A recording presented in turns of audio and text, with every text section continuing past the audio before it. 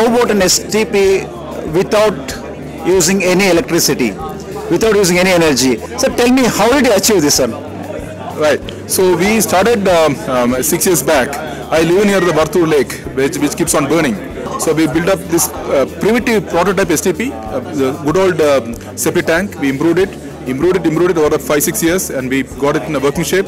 Then we got some inputs from Biomimicry Institute, Montana, US. We got it in a better shape, and then we got the product out, and then we launched it. And yeah, and we've been last 2 years we've been successful. 40 plus customers. Super clean water comes out, and we applied for a patent. We got a patent granted.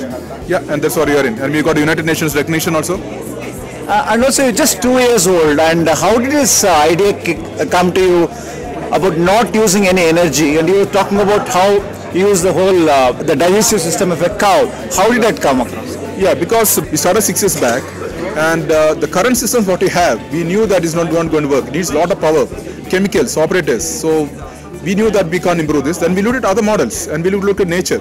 So nature came, okay, if you look at the septic tank, is based on anaerobic digestion. Something similar to cow stomach. Cow stomach works with anaerobic digestion. So we linked with Biomimicry Institute, we tried it out, then we really went into the cow stomach. Cow has got 4 chambers. We implemented the 4 chambers here, and it's been incremental work. Then some science came in from Biomimicry Institute. This is how the cow stomach works, and that's how we got it right. So we've been a little lucky also to get some clients to do this. And also, you've done a lot of projects. Can you just name a few of them, and how did you go about it? So anything with the nature needs some space, right? You can't do it in a short space. So if you put a normal power-based STP, you need it in a small area we can do, but you need water filters and etc. This needs more space. But how do you reuse the space? So then we came, guys, the space is underground. Top area can be completely used. So we found below the road, below the car park, below the garden. So we used them, and then we got it working, and we proved to customers that the space is 100% safe. In other case, I'm blocking the space, which is completely smelly and noisy.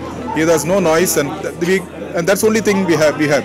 So zero space recovered, but you need to think different. You can't use the same old this much space or far away. We say keep it closer. Like if it's a hotel, we keep it very close. The entrance we keep the STP, and below the ground. That's how we do. So we're able to do that. And STP is one of the major sewage treatment plants, and many people are still in the nascent stage. Some people are not even in the modernized way, and just a 2 years old, and is really looking forward to do a lot of in terms of setups in other places also. Thank you, Mr. Speaking to Smartsustains.